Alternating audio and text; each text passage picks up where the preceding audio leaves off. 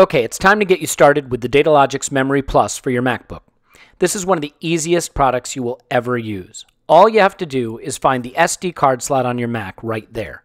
It's on the right side when you're facing the notebook. Take the Datalogixx Memory Plus, gold side down, and push it into the SD card slot.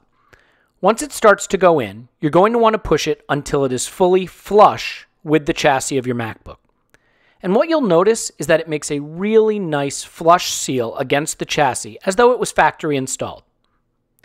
From another angle, you'll see that it has a very clean line and looks very natural sitting inside your MacBook, although there is just a little bit of a ledge that allows you to remove it when it comes time to take it out.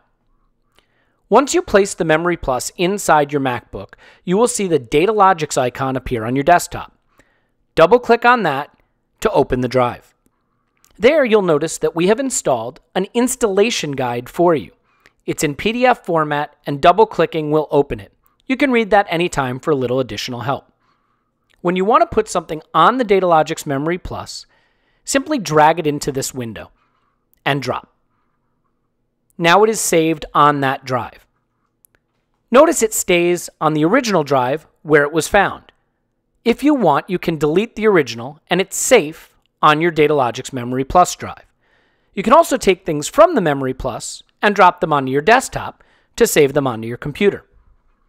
When you're done, you can close the window using the red X, but if you want to remove the Datalogixx Memory Plus, you should secondary click or right click on the Datalogixx icon, find where it says Eject Datalogixx, and click that.